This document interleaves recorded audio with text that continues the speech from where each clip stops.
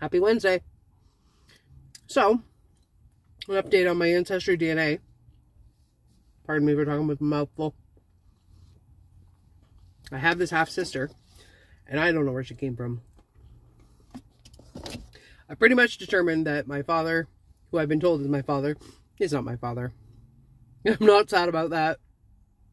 I'm a little annoyed that I didn't know before now, but I'm not really sad that I'm not related to him, who is an awful human being.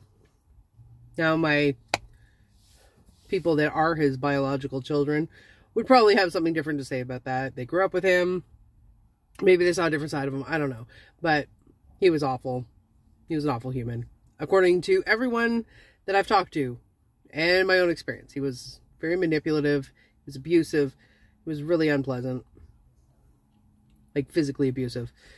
And emotionally. My mother could attest to that if she was still alive. And she really didn't have much to say about anything. She just kept her mouth shut, which is surprising, you know, with the amount of narcissism in that woman. That being said, though, this half-sister is matched on my mother's side. She's pretty adamant that her mother is her mother, and I am obviously my mother's daughter because I look like her. So I don't know how this works. Like, I don't understand. How did she have a child when I was 6? I mean, she was a big woman, so I wouldn't have physically known, but how would she have a child when I was 6 years old that I don't remember? I don't know. It's very confusing. And I mean, the DNA match she's definitely a half-sibling. And it's definitely, all the matches are on the maternal side. So I don't know what to do from here. And she doesn't really deal with social media or anything. I think she's kind of forgotten about me. She was very surprised to find out she had a sibling, that's for sure.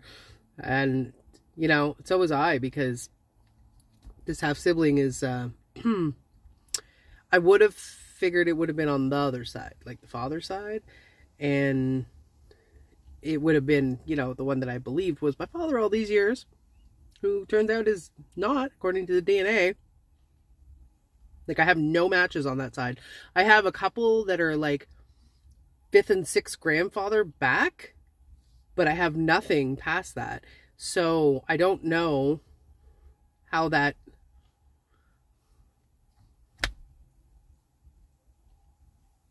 And I know other people have been tested because I've talked to them. They saw my family tree on, I think it was Heritage or something. I can't even remember. I haven't uploaded freaking everything. But they saw it on there, and I got contacted, and it's like, oh, my grandmother and your grandmother were sisters. I should have a DNA match there, but I don't. So, I don't know. It's very, it's very frustrating.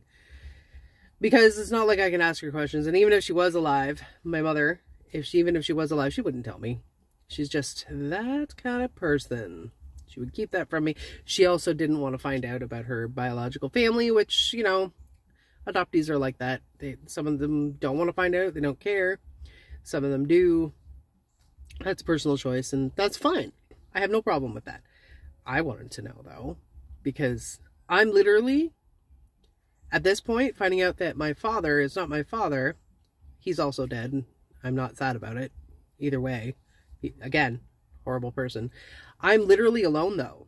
Except for this new half-sister that I found. And she's on my mother's side, and I don't understand! Does anybody understand the Ancestry DNA? Can anybody help me with that? Like, I need help.